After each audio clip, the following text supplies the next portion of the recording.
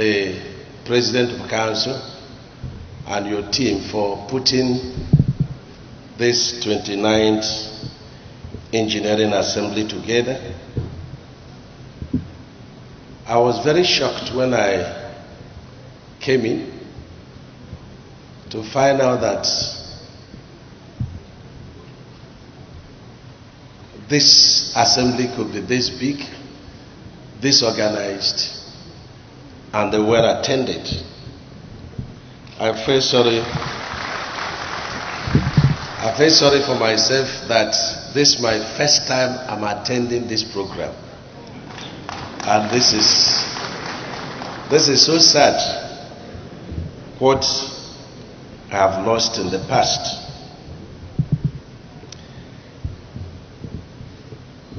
But I'm confident that I will catch up, Mr. President.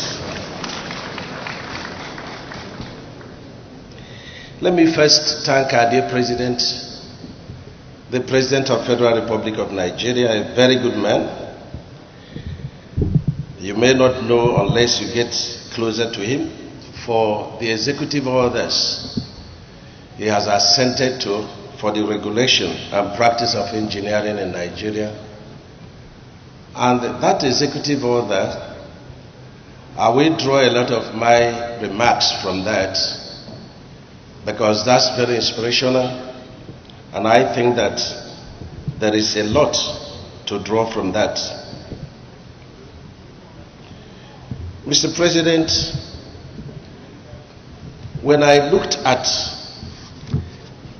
majorly the mission statement, and I'll read just one of it, which is to foster speedy acquisition of relevant engineering and technological skills through continuous professional development.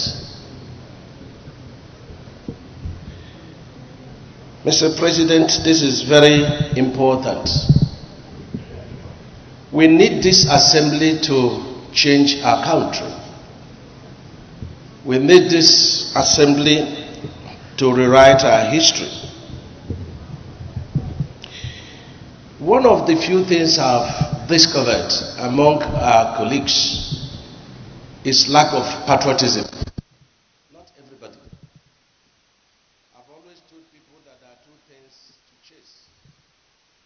If you chase money and you chase the perfection, you will miss the perfection. But if you chase the perfection and its ethics, you will get the perfection and you also get the money. Today we lament there are no jobs. Government and so forth. It means that if you have an excellent spirit in this assembly, we need to cultivate the attitude of discipline. Discipline is very important. I graduated in 1987 and did my youth service in the Italian company Saipem. And during that time, we were going to work 29 days in a week. 6 o'clock we'd rise. And my commitment was such that I was given a section, Catholic Protection Section. And that I was the only black man heading a section among the Italian company in the Lagos Ebonyi gas pipeline project. I had a very good training at Asutech then, and I had to deploy it. The question is, do we still have such discipline in our universities today? Do we still have such discipline? Do we still have such commitment? When I finished, I joined a company, Israeli company, a major in water project that's still here today, but with a different name, and that was SCC Nigeria Limited. And my salary then in 1988-89 was 650 naira. And when they paid me the first salary, I said, what do I do with all this money? It was simply too much for me. But I had to start saving. And from there I went to head the Engr flood control measures at Abia State. Of course, Aba in Abia State. I was there until I was called to face a challenge of the Akwa Ibom, the dome, the cultural center of Akwa Ibom. If you are from Akwa Ibom, I was the young engineer in 1990, and I built that Akwa Ibom cultural hall. It's still a very, very challenging project.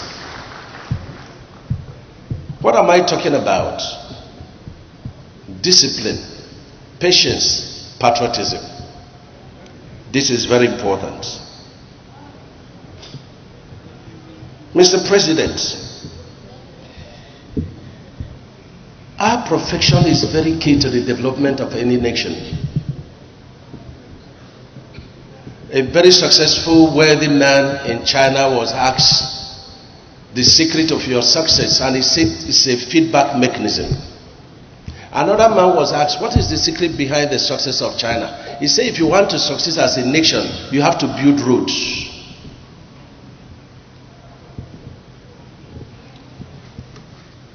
Mr. President, you have to take a stock of what we have and the product of our universities. The simple thing I ask young engineers when they appear before me for interviews, what is the mixed ratio of grade 40 concrete, of grade 20 concrete, of grade 25 concrete?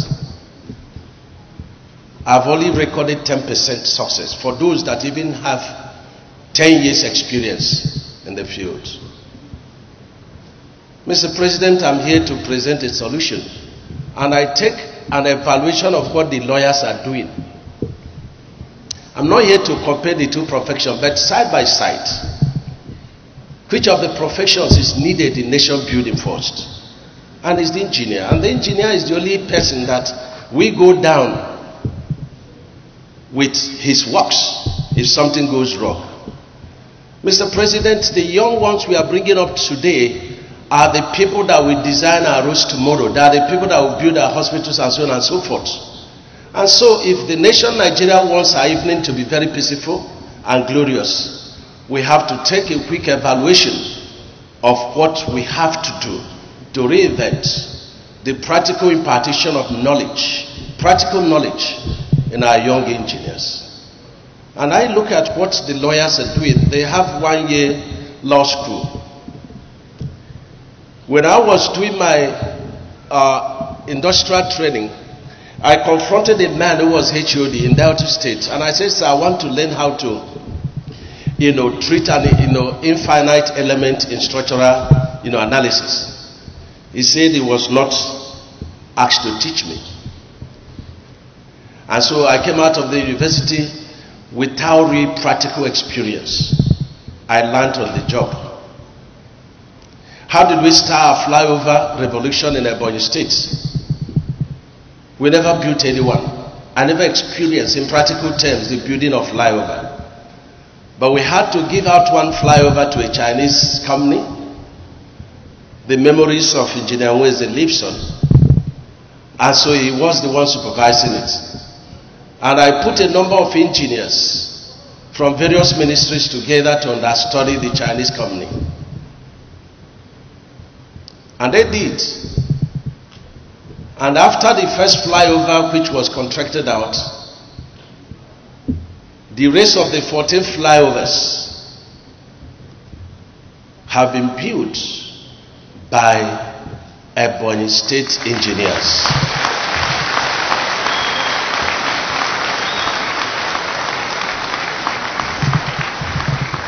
And there are twin flyovers, each and every one of them, twin flyovers, and a length of between 350 and 500 meter length. I sat down with the late Engineer Weze and I said that Ebonyi State is being neglected. Sometimes say there are 36 states and they name all the states and say there's one missing and they will call Ebonyi. I said no, we have to rewrite the history. And we sat down to say, what do we do? So we decided to design a very complex flyover that has about 6 outlets and a fountain at the middle of the flyover. And we did that. And the aim of that flyover is when people get to that flyover, they must ask questions. In asking questions, you will put Ebonyi State in recognition.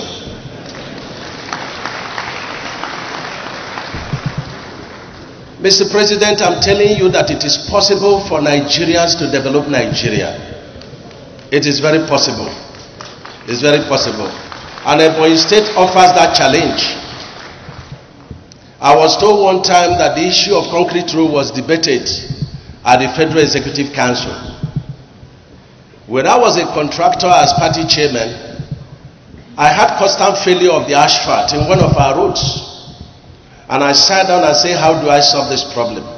And I went to cement technology, and I had to open the concrete and concreted it, and then put asphalt overlay, and the water seepage stopped. And when I started as a governor, I decided, as a contractor, I have about 3 asphalt plants in Ebonyi State. I could as well be selling asphalt. But 99% of our projects are concrete road based, out of patriotism.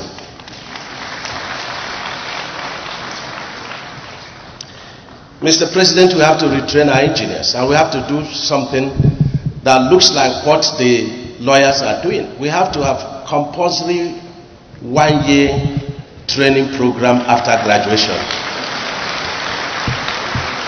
We should do that. And that is the basis of acquiring, the qualification to answer engineer. There are some of us that answer engineer that should not, by every standard. This is very important. And I offer you the first shot, sir. I offer to give you a structure that can host about 3,000 people at a go, totally and fully built in Ebonyi State. You can start with that. Our engineers will love it. We get our young people, in this kind of arena. We provide people that are practical experiences. We provide expatriates. They come there to teach for 6 months, and then 6 months must be compulsorily attached to projects. This is very important. I want us to radicalize engineering practice in Nigeria. I want us to take over our nation. When you go to sites, you see that there are black people that are doing the job, with one man that is moving up and down. And we tend to obey that man. But it's a black skin, we tend to disobey the person. What is wrong with our skin? Mr. President, I can make people angry, but the truth remains that the cost of project in Nigeria is the highest all over the world. Why should it be? Why should we be? And this is the real reason why projects are being valued. I did something when I came on board. When I was deputy governor, I could sit there and I saw commissioners reviewing projects for more than even 50% of cost without recourse to the sitting governor. So I had to enact a law that any project signed cannot be reviewed by an inch without the consent of the sitting governor. And that has helped us as a state to put the cost of our projects in checks. And that has helped us to achieve a lot. Mr. President, I also had to train and engage our young engineers. 90% of our projects in my second tenure are done by Ebonians, by engineers, under direct labor cost. Sometimes people ask, what is the magic of Ebonyi State? Some people say, Mr. President gives me additional fund because it's my father. Some say we print money and all kinds of stuff. But the truth remains that is the engineering experience, is patriotism and fear of God. A combination of all this has endured the glory that we see in our state. And so I would like us to engage, Mr. President. We have a lot to offer this nation. I'd like us to say no to the cost of projects in this country. I'd like us to say no to the treatment meted to our engineers in various construction companies that are expatriate based. I like the payments that are being done to expatriates, some of them not even engineers, heading us, should be reviewed in favor of our people too.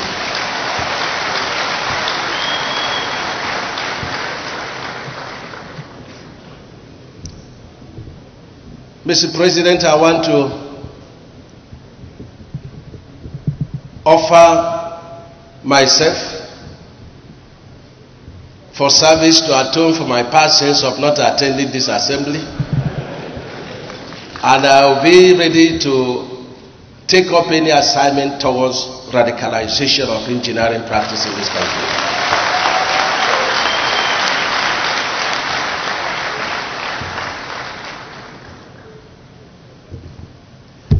Our airport going to be one of the biggest, and is going to be the first airport runway to be fully built with concrete. I asked somebody, why is it that we are not using concrete in building our terminal? They say the cost is high. I've been able to compare the cost of asphalt works and concrete works, and I discovered that concrete works is cheaper. But I decided that I have little money and I needed to keep quiet till I have fully built Ebonyi State before I will reveal the secret. Because if I had revealed the secret, those with big money would have taken the expert trade that were teaching us. Now it's time to engage, it's time to reveal. Ladies and gentlemen, the use of concrete is cheaper than the use of asphalt.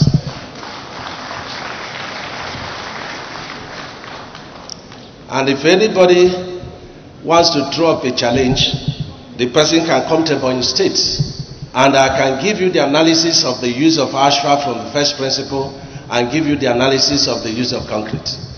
As of today, we are constructing 199 kilometers of ring road, which we call Abakaliki ring road. The first section is awarded, and it took me 1 year to battle with the finance banks, because they insisted we must use asphalt. I said no, because of our substructure, the type of substructure we have, which is predominantly clay soil, and that by the time we will be repaying this loan, it will be unto my grandchildren, and they will say your father ate the money.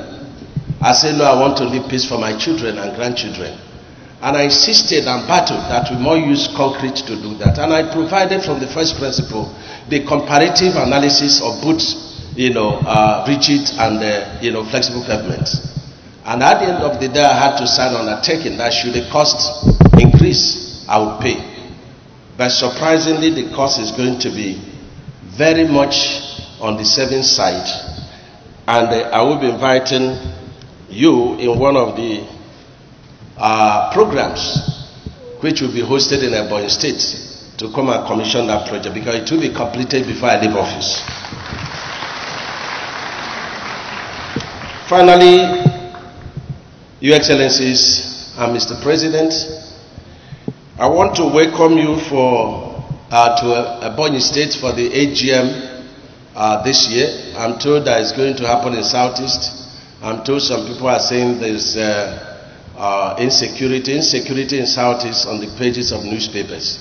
But the truth remains that we are safe and we are committed to hosting you. And since I have the privilege of chairing this assembly, I will be requesting, as a matter of privilege, that I host that AGM in Ebonyi State.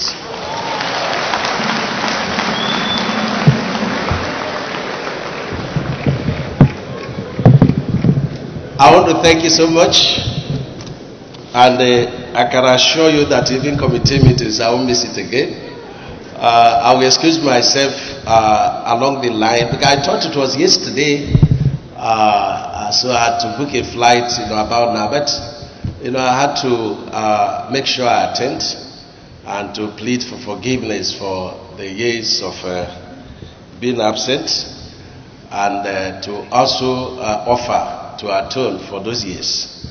And so I want to thank you, all the participants, young engineers, seniors. Thank you for the great work you do in every way you got involved in the building of this nation. You've always been there, and you've proved yourself very committed. And so, Mr. President, I will join you in the theme that I say, radicalization of our engineering practice, and to take our nation Nigeria building in our hands. Thank you, and God bless you.